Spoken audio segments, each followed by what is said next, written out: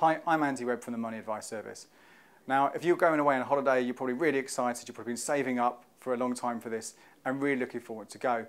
But one thing you shouldn't leave to the last minute is your travel money. Because if you do this, you're going to get stung and it's going to cost you a lot more for your holiday than you expected. Now, one of the worst ways to buy things abroad is with your debit or credit card. There are all sorts of hidden fees you probably aren't aware of, whether that's paying for your paella or just taking cash out of an ATM, you will probably get charged. There are a few cards that don't do this, so do some research and see if you can get one of these before you go.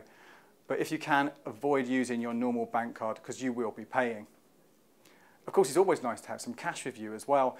And if you do leave this to the last minute, if you get this at the airport, well, that's probably the worst exchange rate you're going to get. Even if it says fee-free exchange, no commission, there's still going to be some extra charges you don't see. Now, to get the best rate, you need to order this in advance. There are search engines, comparison sites online, which you can go into, type in the currency that you're after, how much you want, and they'll display how much you'll get in exchange. Now, if you can pick them up from somewhere nearby, that's often the cheapest way, but even getting them sent in the post will save you some money. And if it really is the last minute, then you can order in advance to collect it at the airport.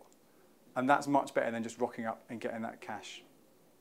One last thing to think about when you are abroad, and if you are paying by card and it is one of those fantastic ones that don't charge you at all, always pay in the local currency.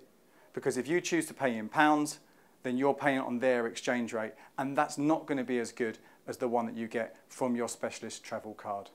For more information on all of this, head to moneyadviceservice.org.uk/travel money.